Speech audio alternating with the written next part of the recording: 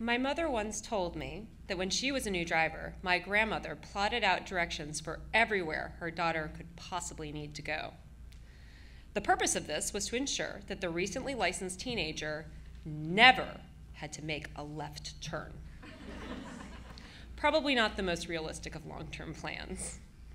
When I was learning to drive in my Capitol Hill neighborhood, right turn-only routes were a near impossibility.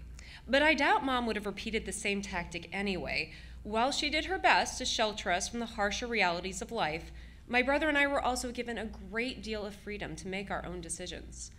At the very least, we were allowed to turn left. At the time, I didn't acknowledge this leniency. Instead, I rolled my eyes as I caught the peripheral movement of her foot pushing down on the passenger side brake that all mothers have. I huffed in exasperation each time I stopped just a little bit short, and she flung her arm across my body like a backup seatbelt. I stared at her in incredulity when she instructed me to put on my left turn signal as we waited in a left turn lane. Mom, don't you think people know I'm turning left?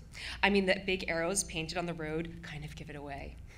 Well, she said, use the signal anyway, just in case. My mother knew that we needed to chart our own course in life, but that didn't mean that she wouldn't worry about us. Over the past 15 years, Mom has had several recurrences of cancer, and it was our turn to worry about her. Each time she said she'd be fine. She just knew it. And she was. We've been very lucky in that. But nothing is ever simple, and she's had her fair share of left turns to navigate. One summer, when my children were still toddlers and preschool age, things got a little weird. It seemed like Mom worried about everything. At the time, she was on a round of chemo that was particularly rough, and it was taking various medications to help with the pain. Through previous treatments, she maintained a positive attitude and was relentless in her insistence that we share it. But now, she was filled with anxiety. Kate, I want you to make sure that your new stove is anchored to the wall. Is it anchored to the wall? I don't think so, Mom. They just slid it in, but it's pretty solid. I can't imagine how it would tip over. Can you check? Just in case. I'm worried about the children pulling it down. You know how they like to climb. I looked at my very heavy, very square stove, and the teenager I once was rolled her eyes in exasperation. Okay, Mom, I'll check. I tugged on the edges where it seemed like my monkeys might find a handhold. Yeah, I don't see how they could tip this thing. It's pretty wide. What about the top? If they climbed on top of it, could they pull it over that way? As my mother waited in anticipation of my answer, I wondered how it had come to this. Exactly how many wrong turns had we made to end up in Crazy Town? Well, I thought, since we're already here, I put down the phone. Mom, I'm putting you on speaker. Then I reached over the top of the stove and pulled on the far edge of it.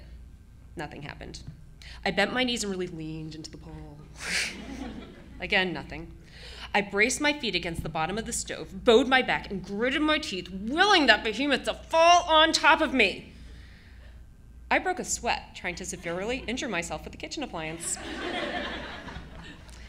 And as I held that ridiculous pose, I called over to the phone on the counter, Mom, I'm trying to pull this thing down with every scrap of strength I have, and it is not happening. Well, okay, I guess it's safe. Thanks for checking. As it turned out, there was a reason for my mother's extreme anxiety that summer. With all of her different medications and dosages, things got a little confused, and her doctors inadvertently got her addicted to OxyContin. So she wasn't just acting a little crazy. She was a little crazy. Thankfully, this is something that could be fixed. And as my brother so eloquently put it, we got Mom off the junk.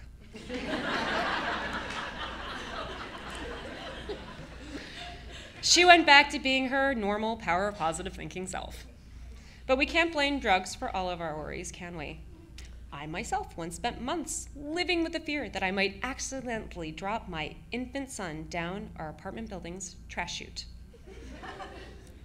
I was too afraid to leave him alone while I walked 5 doors down to take out the garbage, so I'd bring him with me and clutch him tightly to my chest the entire time. And yes, I do realize now that there were other options, like putting him in the stroller, Or, I don't know, telling my husband to take out the trash. All mothers visit Crazy Town every once in a while. But in the end, it all comes from the same place, this worry. We just want to know that it's going to be okay. And it's so hard not knowing. We all live uncertain lives, full of risk, full of left turns. So we make maps and try to pull heavy appliances on top of ourselves. We tell our children that everything will be fine when we know full well that there are no guarantees. We tell cautionary tales, and we laugh and cry and learn and just live. Live in the moment and assume all will be well. But no matter what, we will always send our children those exasperating, often ridiculous, sometimes crazy signals of our love and hopes for them, just in case.